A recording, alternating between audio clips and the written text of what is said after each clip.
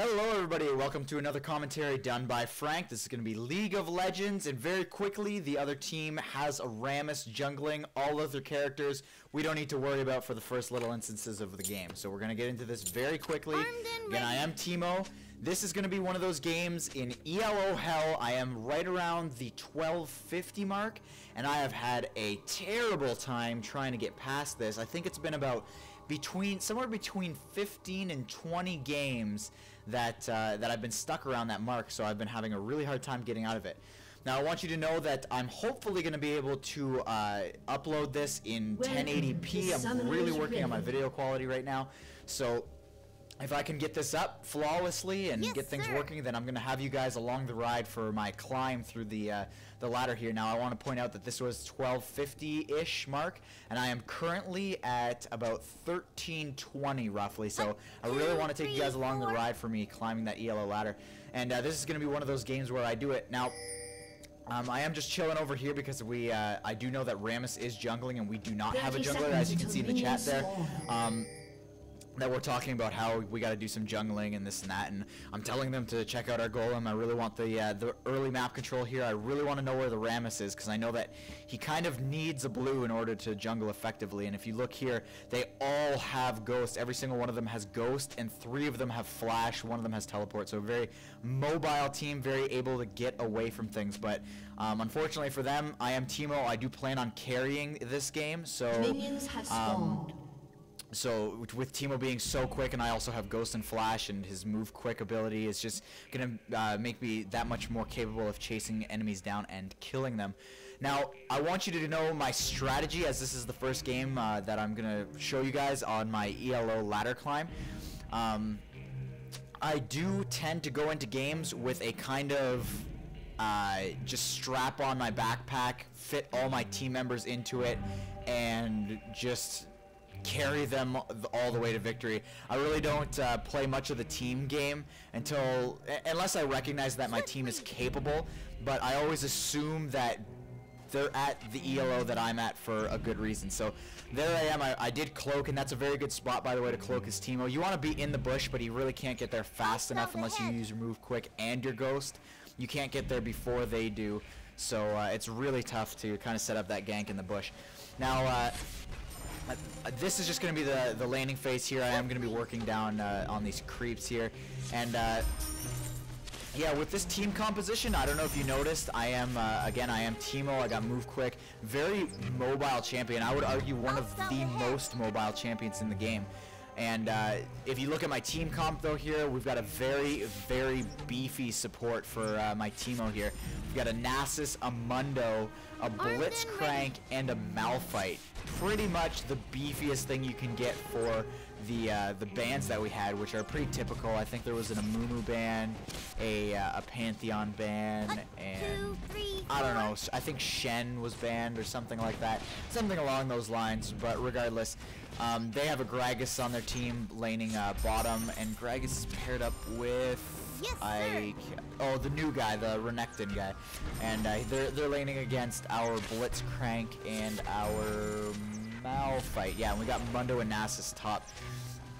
So I don't know if you noticed when I came over to this lane, though, I was 3 of the melee creeps behind. So if you notice that the Ashe is leveling, as you can see there, she's level 4, whereas I'm only about a third of the way into level 3. You're gonna notice that she's gonna be leveling a little bit faster than I am, and it's exactly 3 melee creeps difference there. So Ashe there firing off her bird to give her some scouting information, see if she's getting ganked or not, is kind of keying me off to the fact that I should really be checking this golem over here. I do see that it has been taken, so very unfortunate for me there. And as you look up here, we got a little bit of an action going on there. A taunt was used on the Nasus. Nasus also getting snared there. So Nasus going down to almost no health, and he's going to work his way back and actually get away from that. So a very, very nice escape there from Nasus. That's one of the benefits of having a very beefy team, is you're more often than not, if you got this beefy of a team backing you up, you're probably not going to lose first blood to the enemy team, unless it's, of course, yourself going down, because you will be the squishiest character on the team.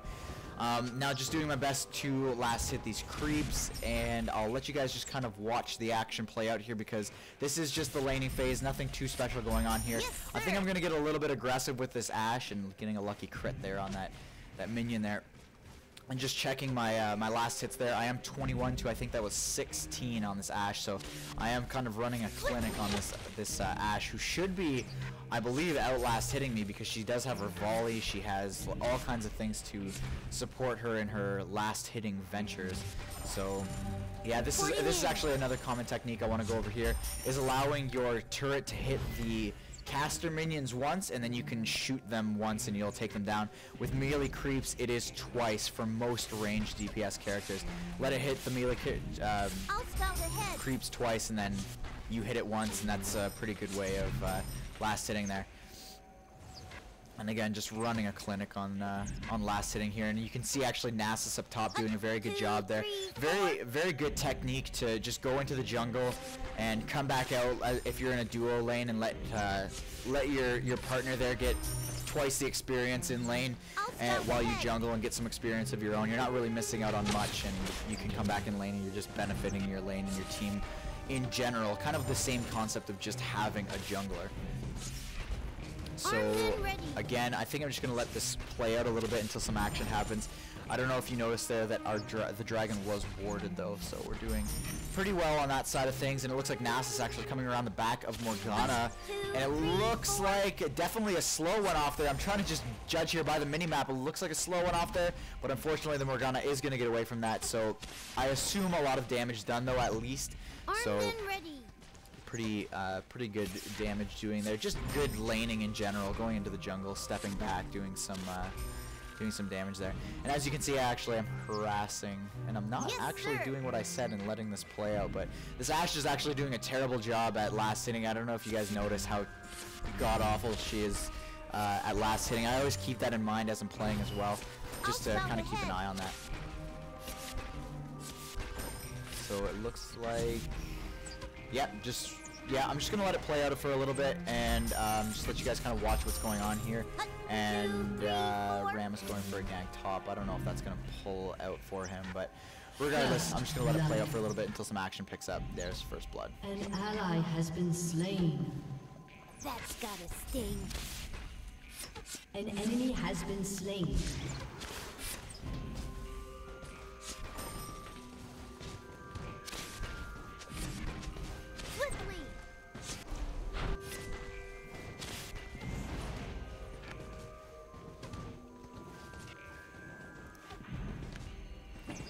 Okay, so here I am placing my first mushroom down. I don't know if you guys saw that, but I was at 3 mushrooms, and it looks like Ashe actually lets loose on her arrow there, and actually I make the mistake of just getting way too scared of being, of being stunned, and my instincts took over and I just started running backwards. That was actually a very bad play on my part. I really should have stuck around and tried to fight that. I should have noticed that it didn't do a lot of damage and that she wasn't going to do a lot of damage in general. I had the blind. I really could have taken that fight, and I probably could have gotten the kill there with my flash and my ghost. Now, after I place that shroom, you guys got to realize I do have cooldown reduction runes running on this guy. Actually, I think I have cooldown. Anytime you see me play a game, just know that there's going to be cooldown reduction glyphs that I run. Casters, tanks, attack damage, every single character type in the game, I do run cooldown reduction. So I'm going to be collecting those shrooms very quickly. Actually, even without any cooldown reduction items, which I do get fairly early on, I am generating these shrooms quicker than I can actually place them. So I'm going to run around here down to the blue just to make sure that I can get, after I've pushed that lane, of course, so I don't get a lot of damage done to my my tower there. I put down a shroom there just to keep an eye on it, and unfortunately Nasus is actually coming time to take it. Well, fortunately, I guess, but unfortunately for me, because I've just burned all that mana. So I'm going to help him out here with the golem, and a little bit of indecisiveness comes up here. I know that I attempt to go back, and I'm just not quite sure because now my tower is getting pushed. I'm really not sure what to do in this instance. I know that Nasus was going to need help with the golem, and I start to back there, and then I start heading over because I needed to. There's a lot of experience over there, and I really don't want to miss out on that, but unfortunately the tower's going to take down quite a bit, and I rely a little bit too much on my move quick to get me there in time. I get the experience off of that last creep, but unfortunately not some of the other ones that were there. And it looks like actually Gragas making a small move for the... Whoa, my screen just shut down. Making a small move for the dragon and having to back away there. I think Rammus might have been cycling towards it. And it looks like actually Ashe again putting the arrow off, and I make the small mistake of running back a little bit and then not quite sure what would have happened there. So in the middle of that fight, she stuck around a little bit too long. I took a little bit too much damage, not enough mana left over. I wasn't sure how the fight was going to go, so I got to go back. And this is actually another thing that you guys got to realize here. I'm sitting on 3 shrooms, which means that there's no cooldown running on it, which is a very, very bad thing for me to have happen, because you really want to have the cooldown on your shrooms running at all times. You get a lot better map control. As you can see, we've already got a pretty significant amount of map control, and if you saw that little blip there on the shroom in the bush, I now know that that bush is warded. That top left bush in the center lane is actually warded. And now our Nasus has actually taken to the jungle, so very good for us there that he's doing that. He's going to guarantee himself some siphoning strikes as well. But yeah, so knowing that that's warded is very helpful. Unfortunately, Jesus, somebody's trying to get a hold of me here. I don't want to begin it. Okay. Yeah, unfortunately they are going to have vision, so good warding on them. Usually the jungler will do that for the team. And actually I push forward here a little bit. I do see that the Rammus is actually at Golem, so I know that he's not going to be coming out anytime soon. And the only thing I have to worry about right now is the Ashe, and I know that she's not going to be back for a little bit, so doing a lot of damage there, actually getting that tower down to half health. So one more push like that, and I will be making a lot of a noise when that tower falls. And again, my shrooms reached 3, so I really want to put this in a strategic spot here. And it looks like a little bit of a fight going off here, so I'm going to place down a shroom to slow down the enemy champions. And it looks like actually an Ashe arrow goes off there, but ulting there. But both of those characters hitting my shroom, I'm going to chase down this Renekton, and he's going to go down. Getting a pull from Blitz, and unfortunately the Ashe and the Gragas actually going to come in here. Forced to burn both of their flashes, so 2 flashes down, and I am going to hunt down this Gragas with my move quick and my ghost activated. I did flash over the wall as well, and it looks like, oh, 2 extra shots going off there. I assume with the poison that he's gonna die, but with Nasus going in there for the guarantee kill on something, he's going to definitely pick up something sometime soon. There we go. He picks up the Ashe, actually. Very strange. I would have assumed the Gragas would have went down there, but unfortunately Nasus being way too deep, he is going to go down. But with all those champions being so heavily damaged, and with the Ashe actually out of the picture, Blitz is going to ultimate on these creeps here, push his way down, and we're going to take out this this tower. And with those creeps in the way, I know I'm going to be able to dodge this Dark Binding. So definitely dodging that. I saw the pool go down. I saw the Dark Binding go down. I know I'm going to be able to do some damage there to that Morgana. So Morgana taking a little bit of extra damage there because I knew that her abilities were on cooldown. That's one thing that you guys got to keep in mind, is when the enemy champion's abilities are on cooldown. That's why it's a very, very good thing to play the champions rather than just ask what their cooldowns are at, because you get a very good feel.